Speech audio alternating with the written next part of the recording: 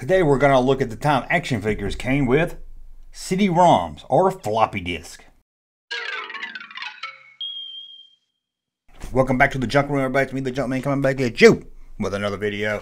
And today we're going to look at this fad of the 90s and into the early 2000s when some action figures came with either a floppy disk in the 90s and then in the late 90s, early 2000s, a CD-ROM disk. Remember floppy disk? Hopefully they don't even make them anymore. Remember those big ones in the 80s? But, I mean, having a gimmick with your action figure to get kids to buy it is nothing new. We had action figures that came with free rings. I don't know why they thought boys would want a free ring. We even had He-Man figures, both old and 90s, that came with a cassette tape. Action figures and cassette tapes. But in the 90s, there was a string of action figures that first came with floppy disk.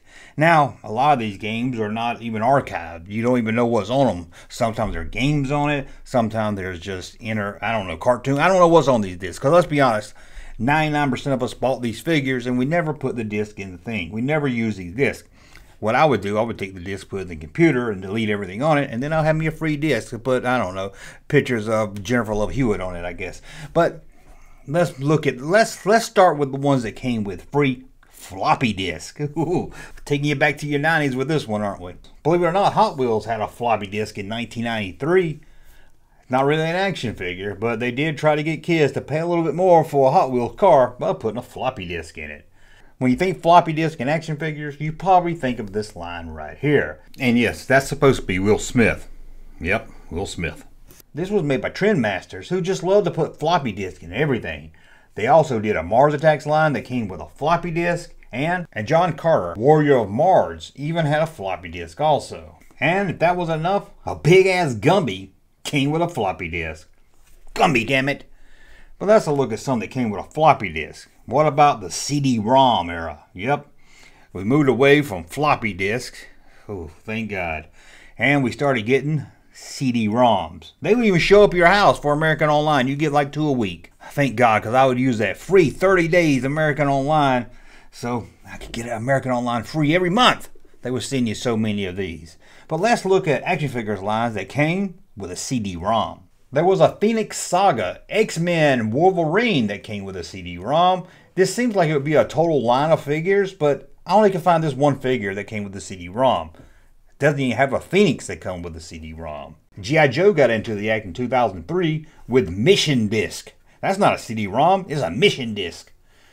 Another one I think a lot of you probably know is Star Trek Starfleet Academy. This is when they took the next generation action figures and put them in high school. And of course it came with a Starfleet Academy CD-ROM. Wrestlers got into the act with TNA's CD-ROM figures. We almost got a Luke Skywalker that came with a CD-ROM, but the figure was never released. But we did get a CD-ROM playset. This is like the dashboard of the Falcon that would hook up to your computer. Silver Surfer put down his surfboard and picked up a CD-ROM in 1996. And believe it or not, Hot Wheels was back again. They took out the floppy disk and put a CD-ROM. And like I said, this was a gimmick to get kids to buy it, but I don't know any kid or any collector, anyone that bought the figure just because it had this little CD-ROM or floppy disk with it.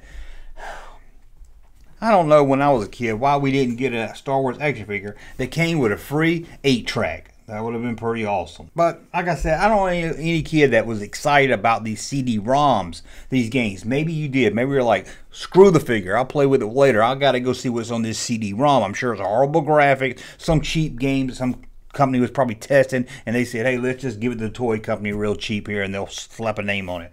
These things were horrible. Let's be honest. If you even put them in your computer, and I bet you most of you didn't. Anyway, that's a look at the time action figures came with a CD-ROM or a dang floppy disk. When's the last time you heard that word floppy disk? It wasn't even floppy. Those big ones were floppy. You could flop them. I guess the insides of it was, but the outside was a hard shell. Thank you for watching. Hey, Junkman channel popping though. Thank you, sir, for that unsolicited testimony.